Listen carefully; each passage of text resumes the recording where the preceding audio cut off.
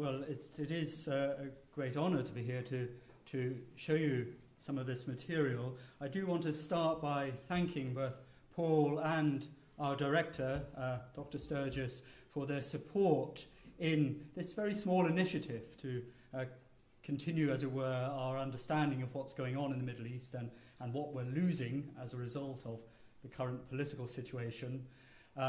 They didn't hesitate to allow me to put together that tiny little installation that I hope many of you will have seen opposite the information desk on the ground floor, just highlighting that notion of what loss means, particularly in a museum setting.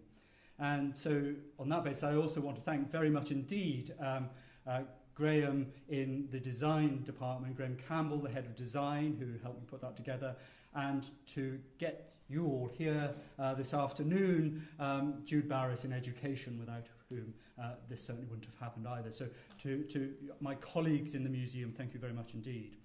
Well, what the world is losing in Iraq is immense, sadly. We were, of course, over the end of February, early weeks of March, faced by a whole plethora of headlines in the newspapers highlighting the damage that was going on. And it was unclear at the time what those reports actually meant on the ground. Indeed, it continues to be very unclear. What we do have a sense of, however, is a series of attacks on some of the great cultural institutions and monuments of northern Iraq by Islamic State, ISIS, ISIL, Daesh, whatever you want to call them. Beginning at the end of February, we saw the Mosul Library ransacked.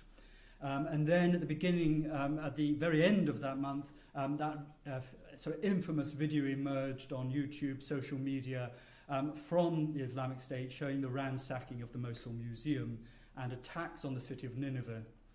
And then reports started to follow. The attack on Nimrud, bulldozed, we were told. Hatra, demolished, exploded, bulldozed.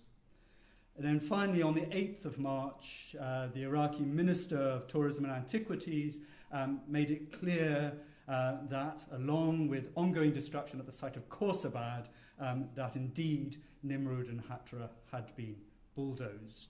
We don't yet know the extent of that damage. There have been no further videos, there have been no photographs. Attempts to look at these sites through satellite images have been unsuccessful in defining the level of damage. But I think the fact that the Iraqi government are saying that at least something has happened highlights to the world that we are losing at least something very important, if not everything. This, of course, is part of a wider picture of destruction. As Paul mentioned, I was helping, again with Jude last year, to highlight the ongoing destruction in Syria, the great cultural tragedy that's going on there, as well as, of course, the great humanitarian crisis. But it's much deeper than that. Top of the slide here, you can see this wonderful panorama of the Bamiyan Valley. In 2001, you will remember those great Buddhas, now apparent only by the shadow of their former presence in the niches. Those great Buddha sculptures were destroyed by the Taliban. So an ideology of destruction was already in place. And of course, there are other forms of destruction which have, in a sense, ransacked Iraq over the last several decades. In 2003, with the invasion of the country, we saw the looting and ransacking of the Iraq Museum. And so I put in there at the bottom left-hand corner one of the great iconic images, one of the great iconic objects from the Iraq Museum, looted in April as the invasion happened and has never resurfaced, almost certainly destroyed. It's an ivory, highly vulnerable piece, one of the great masterpieces of antiquity. And there on the right-hand side of the slide at the bottom, you see a sculptured head, one of 60 objects recovered from that had clearly been looted from Iraq and emerged on the market on March the 16th this year. This highlights how looting and the sale or the attempted sale of these objects overseas is part of the problem. Well, what do we know that's been lost recently in Iraq in those last couple of months? Well, I want to place them in some sort of historical context and show you at least what was there before the bulldozers moved in. Again, just to emphasize the great loss we have in terms of archaeology and art, but also the ongoing problem. And the story I start with is with those great cities that were listed on that earlier slide. In the north of modern-day Iraq, in ancient Mesopotamia, as we heard, are the centers of Assyrian civilization. Can you get this to work? Doesn't matter, I'll point to it. You can see up here Assyria marked on the river Tigris in northern Iraq. We have running north to south the great cities of Khorsabad, Nineveh, and Nimrud. These were the great capital cities of an empire that established its control across the entire Middle East between around 900 and 600 BC. It was the largest empire the world had seen to that date. And the glories of that empire, which stretched from Egypt in the west to Iran in the east, were focused in on these great projects, building projects. We'll begin with Nimrud. Established in the 9th century BC by this king, Ashurnasirpal II, an image of him here standing on a pedestal, this object now in the British Museum, and we get a sense of the glories of the building he was creating at Nimrud from his own inscriptions. Here, just a highlight of what's known as the standard inscription. You can see a version of it in one of the fragments we have on display in the Near East Gallery upstairs. And there in the middle, you'll see that he invited 69,574 people to a party to celebrate the inauguration of this palace. Such was its splendor, such was the extent of his control. This was something he wanted to show off. It was one of the wonders of the world, and he was keen for thousands of people to see it. This is a view, an aerial view of the great citadel mound of Nimrud taken in the 1970s, looking across to the river Tigris, winding its way north towards Mosul. There in the bottom half of the slide you can see the great ancient citadel mound, the remains of millennia of building in mud brick. So Nimrud is a very, very ancient site, stretching back at least into the 6th millennia BC. And it was on the summit of that mound that Ashurnasirpal constructed his great wondrous palace. Close-up of the citadel mound shows the site riddled with the trenches and remains of excavation that has been going on there since the middle of the 19th century, and the remains of a great open-air museum. From the ground, Nimrud is just as impressive. Looking across in the spring, Nimrud is a wonderful sight amongst all the spring flowers and the fertile lands of northern Iraq. And you can see in the center of the slide there the remains of the enormous ziggurat tower, a solid stepped platform, a religious center within the heart of Nimrud. Nimrud, as I said, was excavated in the 19th century initially, and the great palace of Ashurnasirpal was revealed, and some of the enormous slabs of carved gypsum that lined the walls of the most important courtyards and rooms in the palace were removed and taken to European museums, like the British Museum, like the Ashmolean, indeed museums around the world. But many more were left behind. This is a plan of the so-called Northwest Palace, as archaeologists call it, the palace of this great Assyrian king. And you can see it consists of a huge number of rooms separated by vast courtyards. These were areas for reception, for greeting diplomats, for embassies, and so on. The throne room sits at the very center of this complex of rooms. That building was re-excavated during the 1950s and 60s in an excavation sponsored by the British School of Archaeology in Iraq. The image you see at the top of the slide here shows that those excavations in progress, the ziggurat tower in the background. There on the left-hand side of the slide, you might just be able to make out quite a large lady. That's Agatha Christie, the wife of Max Mallowan, who was directing the excavations on behalf of the British School. And those excavations were resumed by our Iraqi colleagues during the 1970s and 80s. The image you can see in the bottom of the slide, where they not only revealed new areas of the palace that had previously laid uncovered, but they refurbished the palace, erecting monuments that had fallen. The great slabs of stone were put back into place, the great guardian figures at the gateways set up and cleaned. They were creating, in a sense, an open-air museum for people, for the people of Iraq and for tourists. And in that process of revealing more of the great Northwest Palace, they discovered the tombs of the queens of Assyria. One of the most remarkable finds, really, in terms of archaeological history, but little known, because immediately in the years following its discovery, 1989, 1990, the first Gulf War broke out, and these objects were taken to safety in the National Bank in Baghdad, where they remain to this day.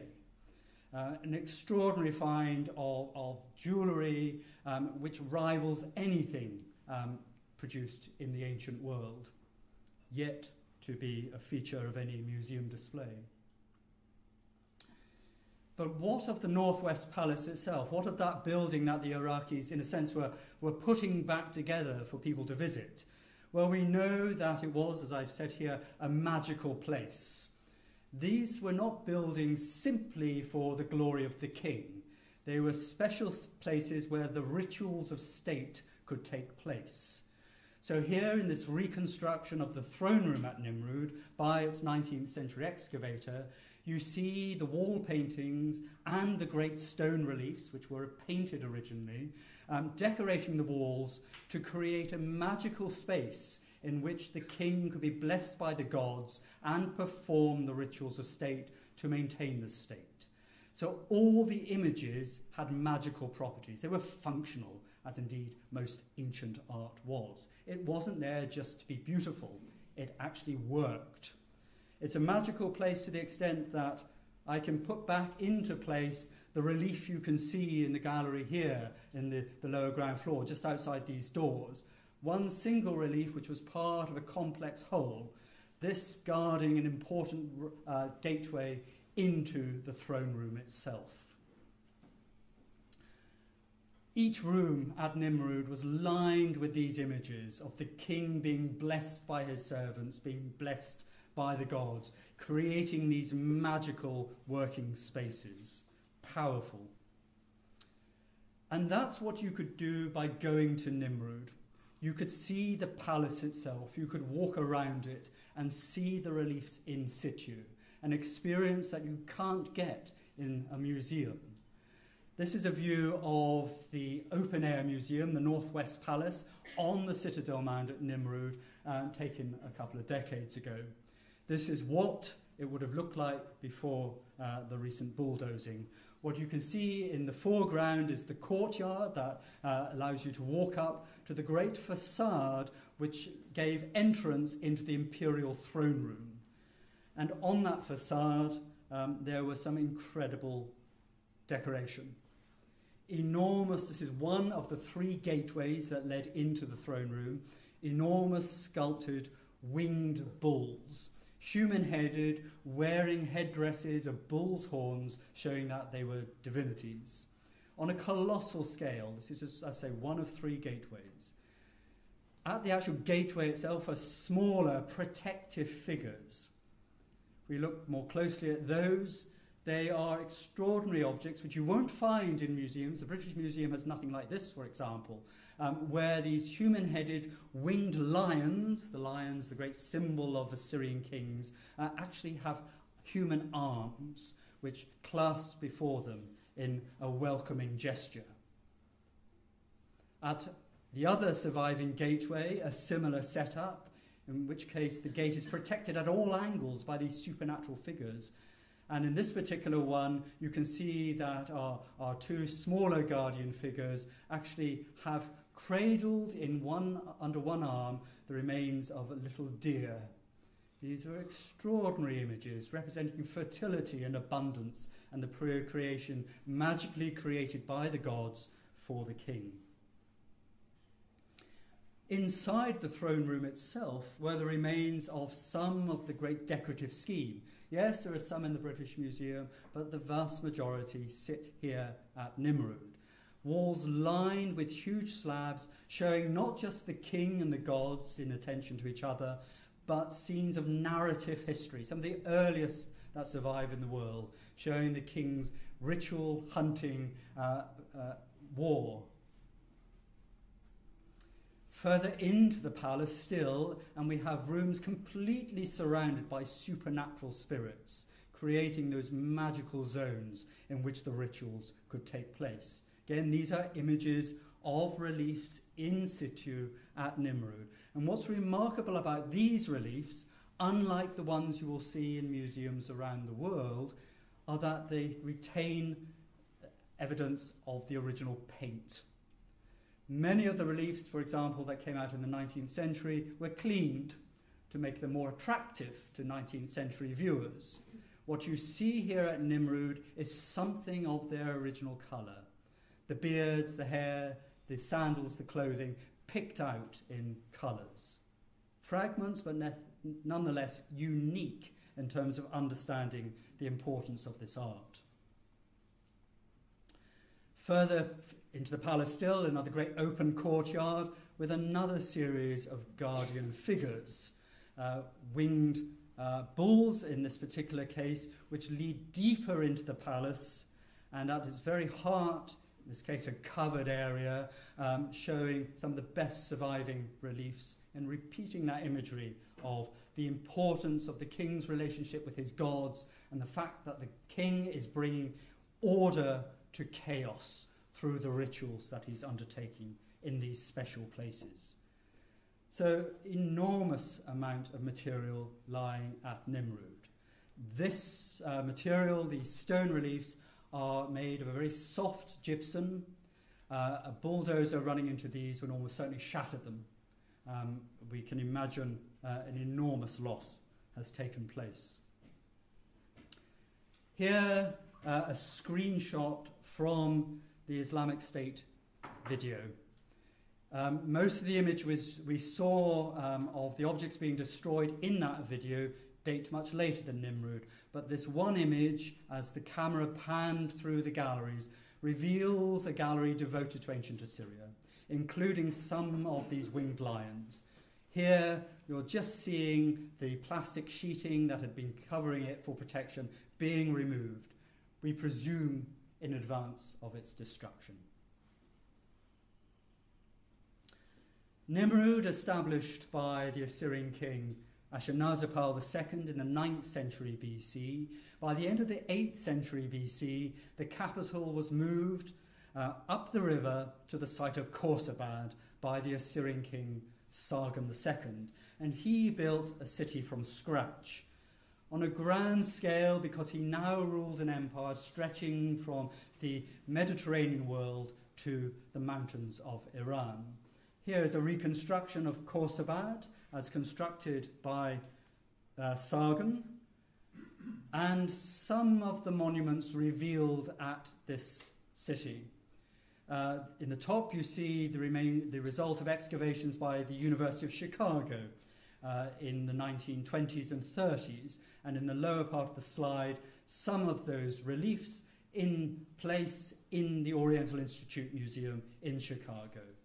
Most of the great monuments at Khorsabad were removed by the excavators, either to Baghdad, to the Louvre, since the French excavated the site in the 19th century, or to Chicago, and the rest were reburied.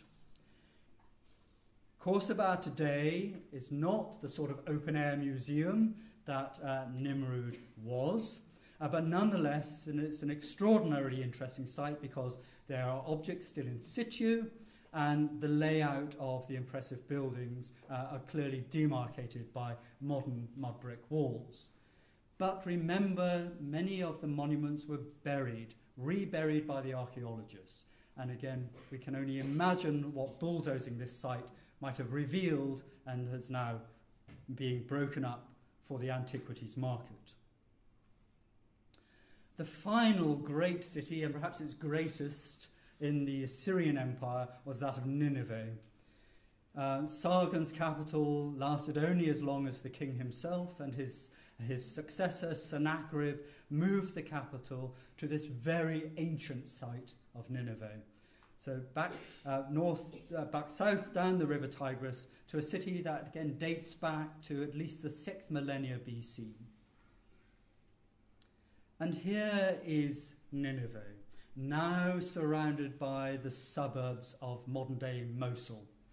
Mosul, originally a city which emerged as an important Islamic centre in the 8th century AD. You can see marked on this Google map image with the dot there on the left-hand side of the river Tigris. Across the river from the old Islamic centre of Mosul lay ancient Nineveh.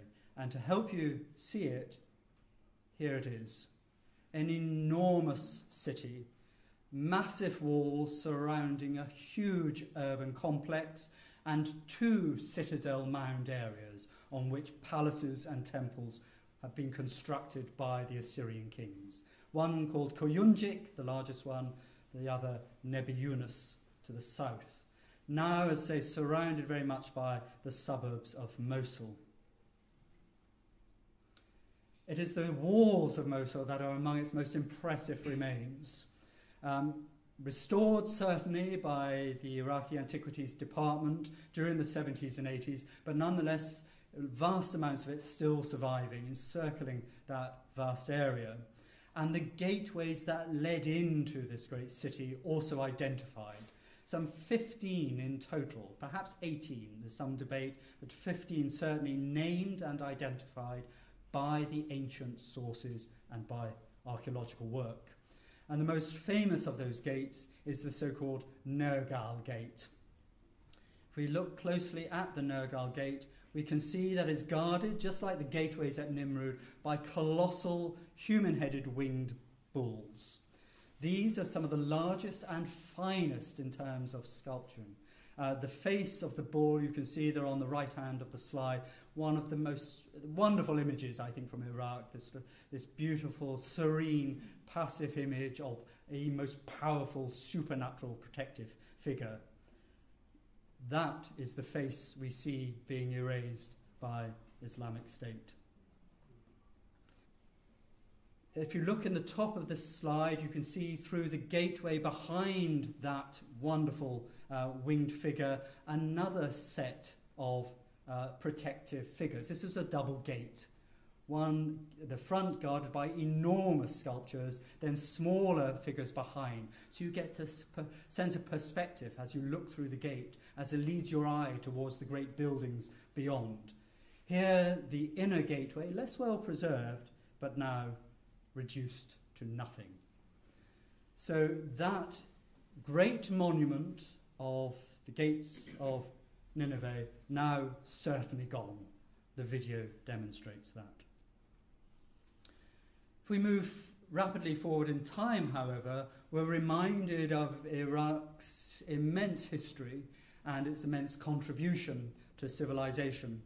If you look at this map, you can see Mosul on the river Tigris marked in red, and some 68 miles to the southwest lies the archaeological remains of Hatra. Hatra flourished in the early centuries AD, perhaps established in the 3rd century BC, but really has its heyday in the centuries, 1st and 2nd centuries, when it was part of an extensive international network which linked Hatra with Palmyra in the Syrian desert, and then across to the Mediterranean through places like Baalbek, crossing the Lebanese mountains, or south down the Royal Road to Petra.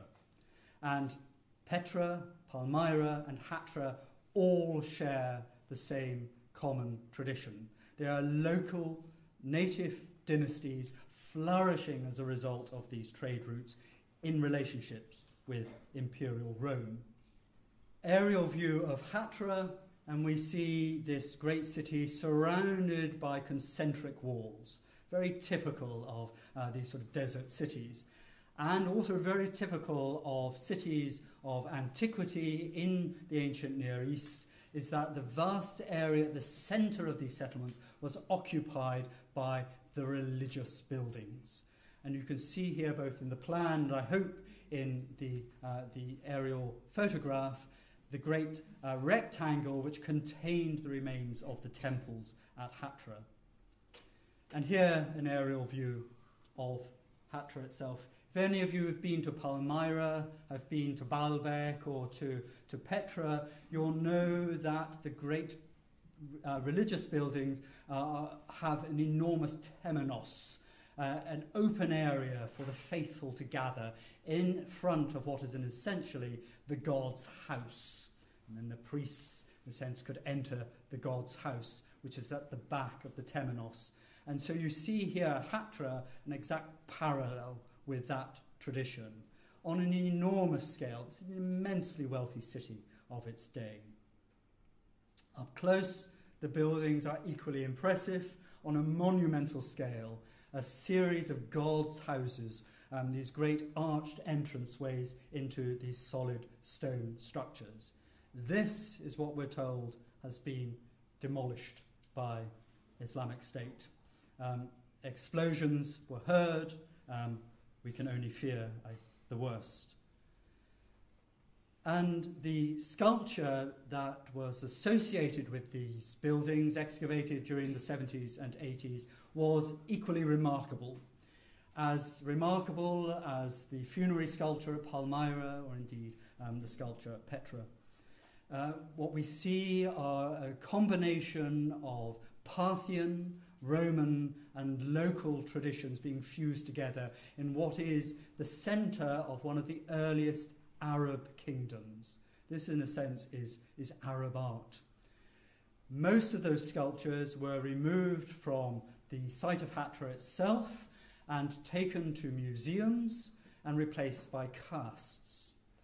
But nonetheless, there were surviving sculpture at the site. And in the right-hand side of the slide at the top, you can see images of faces and of camels, of course the main beast of burden by this time on the trade routes, carved into the architecture itself. Many of these sculptures were taken to the museum in Mosul, and early reports when the video first emerged of the destruction at this site suggested that what we were looking at was the destruction of casts. We now know that was not the case. There were about 50 sculptures, genuine, authentic sculptures, in the Mosul Museum, both from Hatra and from sites in Assyria, Nimrud and Nineveh. Only about 6 were casts. So the sort of image you see in the bottom of the slide here, one of the sculptures, one of the original sculptures from Hatra, was in the Mosul Museum, and this is what we saw being destroyed. There is no doubt that this was real, as Paul called it, stuff. Let's go back to Mosul, back to Nineveh, and remind you that, of course, we're not just dealing with ancient monuments. We're dealing with the monuments that are part of the living communities of Iraq, of Mosul particularly. If we look at Nebi Yunus, that ancient mound which supported Assyrian palaces and temples, we're reminded that there on the top of that mound was built a mosque dedicated to the prophet Jonah. Traditionally his burial place, Nebi Yunus, the prophet Jonah. And that mosque had been built over a much earlier Nestorian church, because, of course, Iraq was one of the earliest places where we find Christianity spreading in the early centuries AD. So a sequence of buildings on Nebi Yunus. In July of last year, the Mosque of Jonah was erased through explosions. So we're losing not just landmarks, but the very places where faith is sustained, where people worship. And it's worth remembering that next door to that mosque, during the 1980s, was revealed an even more ancient Assyrian palace. Little had been known about this site because of the sacred nature of the mosque, but permission was granted for some exploratory explorations in the 80s, and this is what was revealed. Another enormous palace guarded by colossal winged human-headed bulls, dating to the reign of the Assyrian king Esarhaddon. No doubt this material was reburied, but we don't know whether it's been damaged or indeed refound and being broken up as we speak. Other sites throughout Mosul have suffered. The Mosque of Jerith, 12th century, the Mashhad Qasem of the 13th century. These are great architectural pieces. They date to the golden age of Islamic art and architecture and intellectual thinking, when, of course, Islam was the centre of forward thinking, of advanced science, covered with mosaics, inlaid with glazed bricks. These were remarkable monuments in art history, as well as, of course, places of pilgrimage and faith. They now have disappeared. Churches in Mosul have also been under attack. Remember, Christianity, very anciently rooted in Iraq. There's been reports of churches having been demolished, but little evidence has emerged to verify that, except for a few pictures such as these, which show crosses being replaced by the Islamic State flag, and then images of the Virgin and Child being erased. Perhaps the most disturbing in many ways, because it impacts immediately on the people of Mosul itself, is the destruction of the libraries. The monuments and museums have been attacked, but as early as February the 3rd, we were hearing through UNESCO the destruction of libraries across the city. And the Mosul Central Library contains some of the most important manuscripts from Iraq's past, dating back to the 18th century, the records in effect of the ancient families of Mosul, which could be traced back, the lineages through this written documentation, now seems to have been completely destroyed. It is that living community, that living presence, in a sense, that is made real through both libraries and then the monuments in museums or on the ground. And here is a quote from Professor Zeynep Ahrani, made in 2003, following the devastations wrought on the cultural heritage of Iraq at that time, but it's still regrettably relevant. Yet we should not forget that cultural heritage and monuments, despite their significance to the world, are a powerful basis of local histories and identities.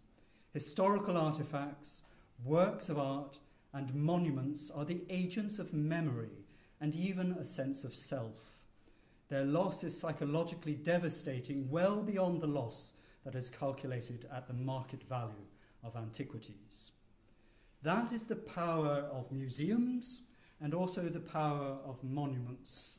They give a sense of identity, they give a sense of cohesion. The people of Mosul used to picnic at Nimrud and at Nineveh. These were monuments that were very much part of their shared identity, their sense of place. Today, all we can do, alas, is, in a sense, voice our sense of commitment and unity with their struggle. We hope a time will come when we'll be able to do more than just simply put notices in an empty display case. And we hope, of course, at the same time, that there will be something left for the communities of Iraq to share. Thank you very much.